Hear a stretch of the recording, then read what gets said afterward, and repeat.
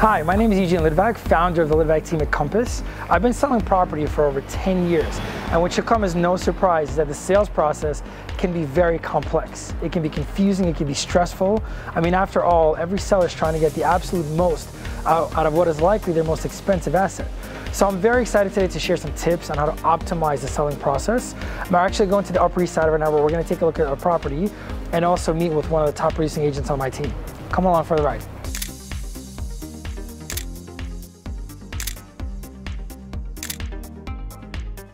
Hey Jeff. Hey Eugene. How's it going? How's everything? Great, how about yourself? Not too bad. Excellent. So I'm really excited about this listing you're about to show me. Prior to us going up, when you're first sitting with a seller, what are some of the things that you're discussing?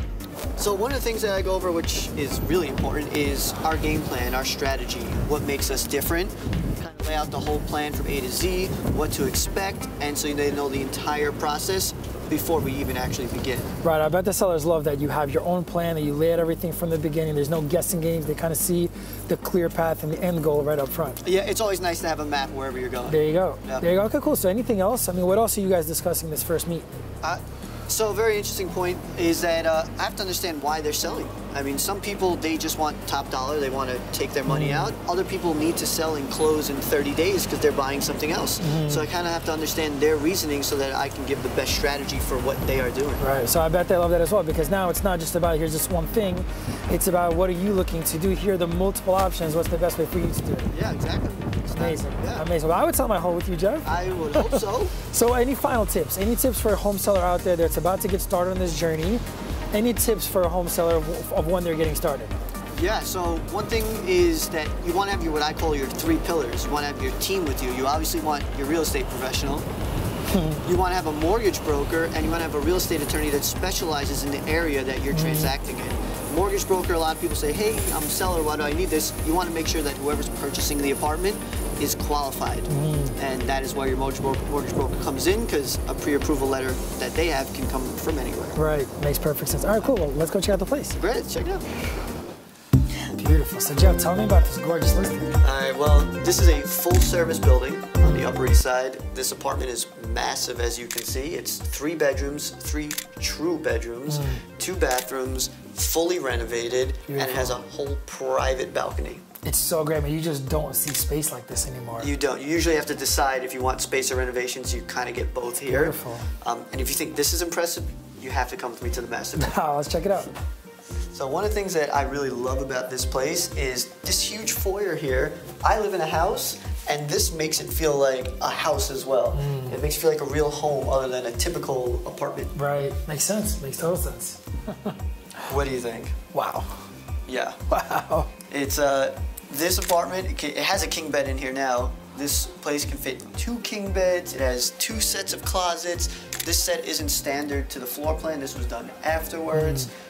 I mean, it's ridiculous. When I said huge, I meant huge. Yeah, the space here is literally unbelievable. I mean, this is the size of most like New York City studio apartments. The funny thing is that this being the master, the other 2 bedrooms in here would be considered masters in any other kind of apartment. That's how big they are too. That's incredible. This apartment's really, truly spacious. It's really a fantastic space. Yep. So Jeff, what a home. It's completely renovated. I mean, someone can literally move right in. It seems great. Is there anything even more special that you're not telling us about? Actually, there is. Oh, but wait, there's more. Yeah, exactly. If you want the cherry on top, there is an apartment next door for sale as well, which could be purchased separately or together with this one. And then you can turn this 3-bedroom into a 5-bedroom home, wow. Which they've actually done the same combination on a higher floor as well. So if you feel you needed over 2,000 square feet, wow, you have that option as well. Wow, so basically someone could just have this whole space. You talk about it being a home, it's like you have your own guest house. Yeah, pretty much. What a beautiful piece of real estate. I mean, I love the real estate I get to see, but for me, honestly, it's always been about helping my clients. Why the Litvak team? Because he makes me do things like this. In all seriousness, we have basically grown up together. Initially, when we moved to the city, my husband and I were looking for a rental. He helped us find our rental, and then we ended up buying. He helped us find our apartment, which was really difficult to find. He was super supportive throughout the process. Basically, at this point in our lives, we had decided to make the big leap out of the city, and it was very exciting, but very stressful at the same time, because there were a lot of things that we had to think about. We had to think about, you know, our kids' school. We have 2 apartments to sell. How do we even kind of go about doing that? Who do we use to help us find an apartment, a house? See, apartment, I'm thinking about New York City, but we're moving to the suburbs. Who do we use out there? And you know, Eugene was the first person that we thought of. We called him. He came over very quickly, sat down, made us feel a lot more at ease, told us kind of what to expect, the game plan, helped us find a realtor out of the city who we used.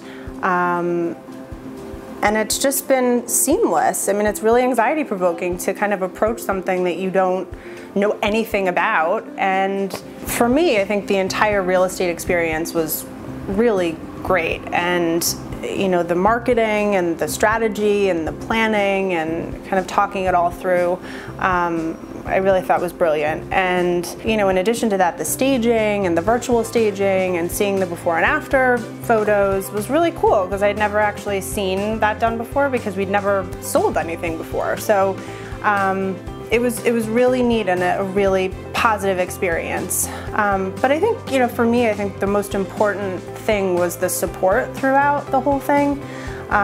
Just being available, you know, sending an email, you know, at like 10 o'clock at night and actually getting a response, and making time to have a conference call to talk through something.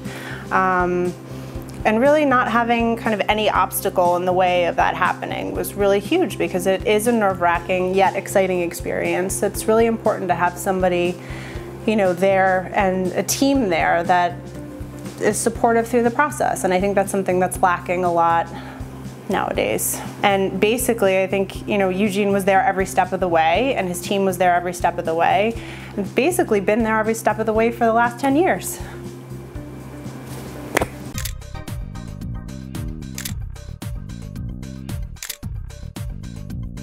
So we're here to visit Jason Zegans of Zegans Law Group. We've been working together for over 10 years, and he's just an exceptional attorney. Ultimately, I'm really excited to see what tips he'll have to share about how to optimize the selling process. Let's go on up.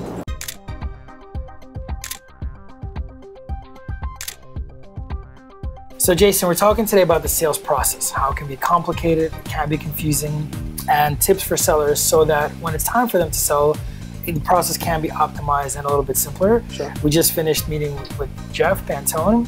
He showed us a beautiful listing on the Upper East Side, and he spoke of the value of putting a team together, proper real estate attorney, mortgage broker, and a real estate broker. So I'd love to hear from you. What are some of the tips you have as to why it's so important for the real estate attorney to be introduced at the beginning of the transaction versus only once there's already an accepted offer? Yeah, well, I think first and foremost, obviously, timing, right? You don't want to have an accepted offer and first have to go and try to look for an attorney, engage an attorney.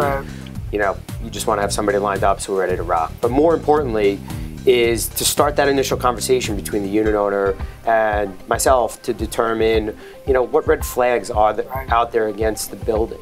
Ultimately, at the end of the day, the buyer's going to do due diligence. The buyer's attorney's going to go in. They're going to read minutes. They're going to send out a questionnaire. So don't hide from things. Let's see what red flags are out there.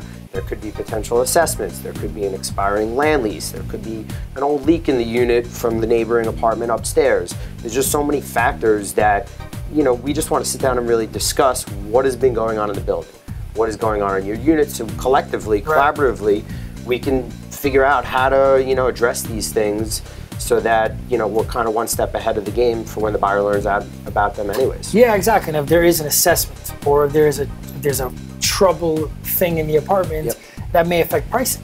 Yeah, you know, so we go ahead and on our side we run the comparables and we say, hey, we think it should be priced X, but we don't know about this assessment. Then not all owners check their mail or go to every board meeting. There could be things going on. For sure. There could be things in the board minutes, right, that like they just didn't know about because they don't go to board meetings. And all of a sudden this thing could be a huge red flag for the whole thing. So has there been anything that you've experienced where by doing all this diligence up front, you guys have saved you know, something that came out that then you were able to get ahead of it? Yeah, I mean, you know, you brought up one great example, right? You can have a unit owner that doesn't go to the meetings, doesn't read their mail notices, and you know, the building doesn't have a lot of money in their reserve fund, and there's a major upcoming, you know, capital assessment in connection with repairing the facade of a building or a window replacement project. And ultimately, when you slice it out, each individual unit owner might be responsible for the sum of, you know, $15,000, $20,000, $30,000 over the course of years. So something like that, you can know ahead of time and factor that into price and discuss it with the buyers. More so it doesn't feel like it's sort of a bait and switch, right? You know, sometimes when you don't bring those things up, it leaves a bad taste in the buyer's mouth. You should have known about it. How do you not know about it? They're lying to me. So, you know, it just helps really smooth it all out. And they're going to find out about it, of course, anyways, during the diligence process. So thank you, Jason. This is great. Any final tips? So if a seller's getting ready to go, they're getting ready to list, they're choosing their attorney, they're choosing their broker, any final tips on what they should be looking to do? You know, I think, you know, there's one major myth in residential real estate that's, you know, surrounds the closing date. Everybody thinks that you pick a closing date and that's the closing date. You know, I don't want to, you know, we could talk about this for half an hour if we really needed to, but New York closing dates, residential real estate, it's an on or about date, which means you pick March 1st, that could mean end of March, it could mean middle of March. So it's really just discussing and game planning for your next step. Because a lot of people that are selling apartments that you live in. So you got to really figure out how to get the timing down. More so it's just a smooth and seamless transaction. Happy customers. You know. So plan well. Plan well. Plan well and have a plan B. Yeah, exactly. Awesome. Jason, thank you so much. Pleasure to see you. Likewise. So for anybody looking to sell, the real estate process can be complex and complicated. There are many twists and turns, but with a good team behind you, it doesn't have to be. You can really stay one step ahead.